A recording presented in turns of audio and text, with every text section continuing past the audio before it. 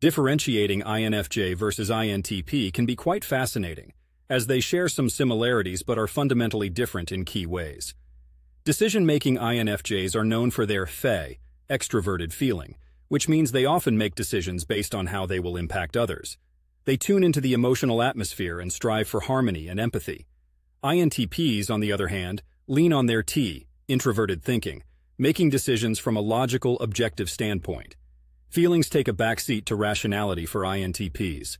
Approach to relationships: INFJs typically find deep and meaningful connections important. They are great listeners and naturally supportive, valuing close personal relationships. INTPs, while they can form strong bonds, often keep emotional distance and may find it challenging to express their feelings. They prefer intellectual compatibility and stimulating conversations over emotional intimacy. Problem-solving INFJs often incorporate their intuition, INE, with their emotional insights to solve problems. They look for underlying patterns and future possibilities, factoring in how people will be affected. INTPs use their intuitive insights too, but combined with analytical rigor.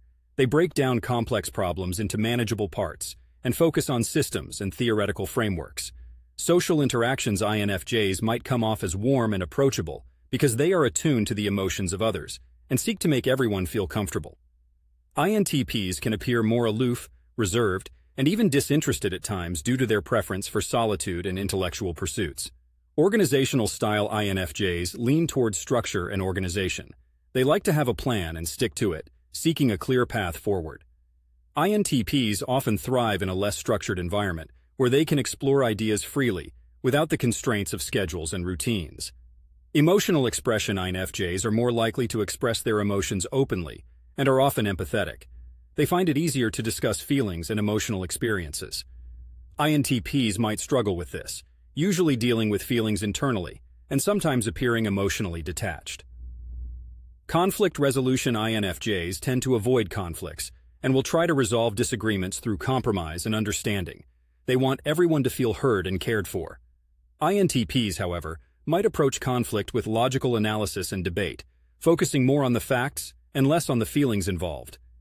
If you're trying to determine whether someone is an INFJ or an INTP, pay close attention to how they make decisions, their approach to relationships, and how they solve problems.